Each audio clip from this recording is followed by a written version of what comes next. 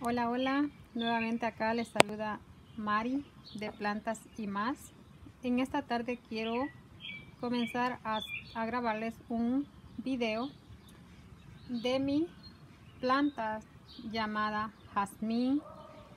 Este es el llamado Arabian Jazmín, es este, y pues quiero mostrarles cómo está empezando a dar floración. Como podrán observar, lleva muchos brotes y estos son pues botones ya para la floración que me va a estar regalando este año. El jazmín, cuando ya viene el tiempo de primavera, yo lo que hago, porque acá donde vivo el tiempo es bastante frío, le corto toda la hoja que se le ha dañado. A pesar de que lo pongo en interior, siempre hay hojas que se dañan, entonces yo procedo a cortárselas y pues vean qué hermoso pues son los nuevos brotes que me está regalando, y vean cómo va de bellas flores. Vea por acá, todo esto está igual, vea este lado y por acá también, como podremos observar, está todo igual, ya empezó a florecer. Ahora quiero mostrarles cómo yo le pongo a fertilizante en este momento de que él está dando ya su floración, para ayudarlo a que tenga más fuerza y me dé una floración más espectacular. Vean, lo que yo hago es remover un poquito la tierra. Vean, esta es la tierra que tiene. Como podrán ver, el jazmín no está empapado, pero sí se ve que está un poco húmeda su tierra. Y acá le voy a poner 2 cucharaditas de estas, miren, así, acá alejada de la raíz. Yo le pongo 2 cucharaditas. Esto se le pone cada 6 meses. Lo revuelve con la tierra así y se lo coloca.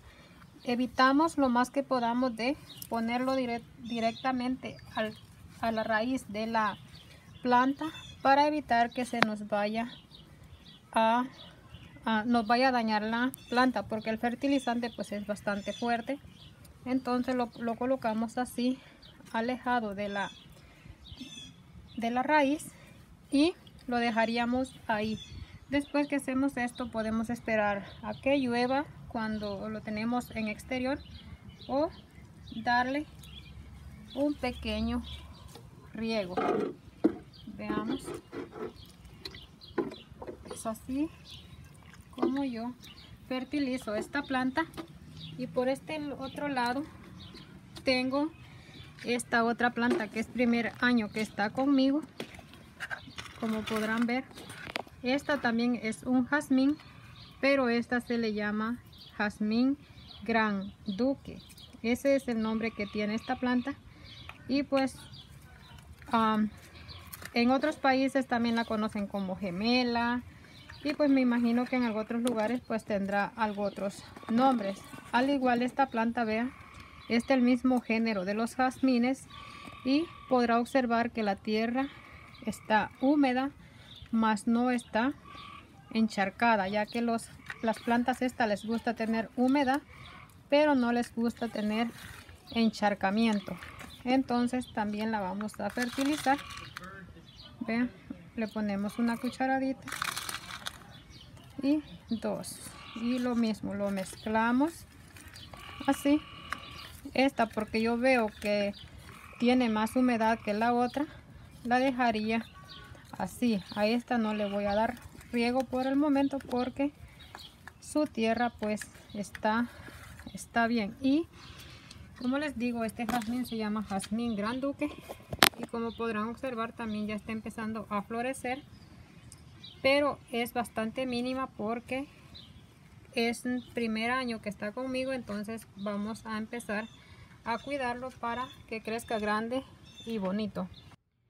Bueno, ahora estamos a 26 de junio Y pues voy a grabar una partecita más de este video que ya tengo comenzado desde que empecé a fertilizar esta planta que estaba comenzando a florecer.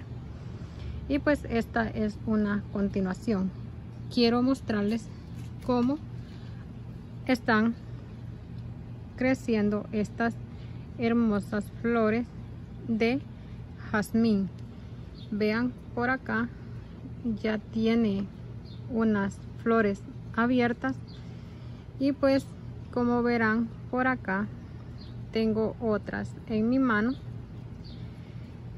Pues qué les puedo decir, el jazmín es una de las plantas que tiene un aroma único y pues que es muy agradable. Es un aroma que se queda pregnado en el alma, ese aroma que es rico. Si ustedes pudieran sentir el aroma que dan estas flores, les aseguro se enamorarían de ellas, pues es un aroma rico el que tienen estas flores de esta hermosa planta de jazmín. Pues esta planta, como les dije, por ejemplo, yo le puse fertilizante el 17 de junio, pero ella pues ya había empezado su floración y es la primera floración que me está regalando este año. Muchas veces desde que comienza a florecer, desde el mes de junio, llega hasta agosto o septiembre regalándome estas hermosísimas flores. Desde que empieza pues echa sus 3-4 meses dando flores, ya que esta planta pues necesita de sol para regalarnos esa floración. Pero por ejemplo, la ubicación que esta planta tiene no recibe sol directo todo el día. El sol lo recibe lo que es como de las 4 de la tarde en adelante. Y pues vean cómo está de hermoso mi bello jazmín. Esta planta pues por lo que he podido notar, es una planta que no le gusta estar como amontonada con otras plantas, ya que yo la tuve con otras que tengo y pues no veía que quisiera progresar. Entonces lo separé de donde estaba y él comenzó a regalarme esta hermosura de flores que lleva por el momento. Acá lo tengo con una planta que es de su misma especie, pero esta es el jazmín que le llaman jazmín gran duque, que también pues me va a regalar una florcita por acá, y por acá le vi otra que también lleva otra, y esa flor pues es más grande que la flor de jazmín, pero su aroma pues sí es similar al aroma del jazmín. Este jazmín ya tiene como 4 años conmigo. No es una planta que esté bebé, ya está grande. Cada que va dando nuevos brotes, pues se los voy como acomodando por ahí en un aro que le he puesto, ya que no le puedo permitir que se guíe en algo otra cosa, porque a mí pues me toca ponerlo dentro de casa en cierto tiempo que es demasiado frío, y pues yo no estoy segura si esta clase de planta resistirá las heladas. Así que para no correr el riesgo de perder, mejor lo pongo dentro cuando vienen esas fuertes heladas que vivimos en esos tiempos de invierno. Pues así está mi bello jazmín. Para ustedes que son amantes de los jazmines, pues este video es para ustedes. Por ejemplo, esta planta de jazmín, su flor es de muy poca duración. Cuando el jazmín abre su flor, tal vez abrió el día de ahora, digamos, y puede ser que amanezca el día de mañana, pero al atardecer ya esta flor ya se va, ya se ha caído, no dura demasiado así, por lo que yo pues prefiero cortarlas cuando están de esta forma y pues llevarlas dentro de casa y así disfrutar de este rico aroma por un tiempo más prolongado. Todas las mañanas cuando mi jazmín está ya, que sé que todas sus flores están abriendo, pues yo salgo y pues corto las flores que veo abiertas y las llevo hacia el interior.